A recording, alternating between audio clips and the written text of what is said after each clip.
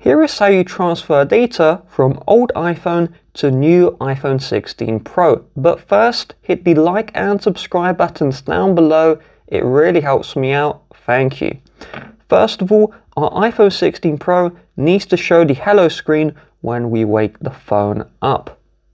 If your 16 Pro shows the lock screen and home screen instead, we must factory reset the 16 Pro by opening Settings, then select General, then scroll to the bottom and select the Reset option, and we will need to erase all content and settings.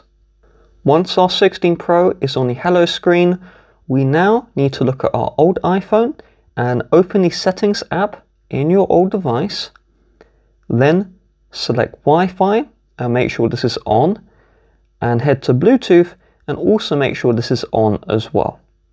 Now in our 16 Pro, we're going to swipe up the screen.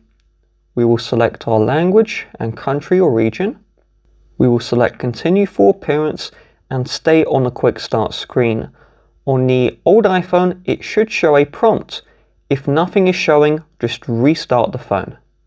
We now see the Setup New iPhone prompt, and we will tap on Continue on our old device. We now need to scan this bubble using the camera on our old phone.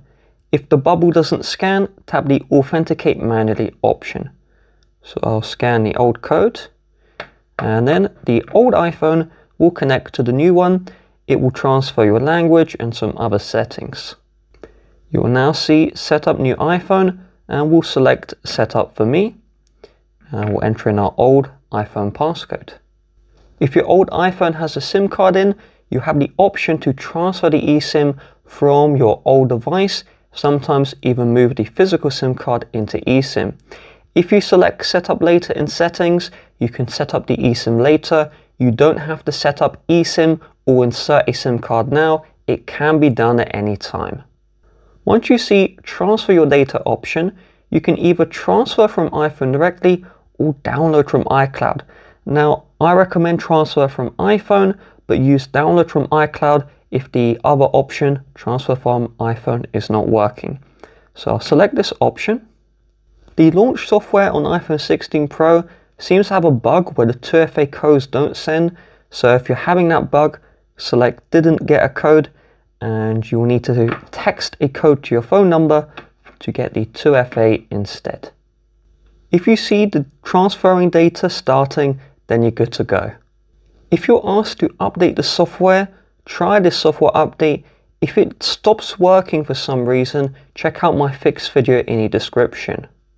After data transfer is completed, you want to make sure you are signed into all of your apps, because some apps will make you want to sign in again. Make sure you do this before you erase your old iPhone.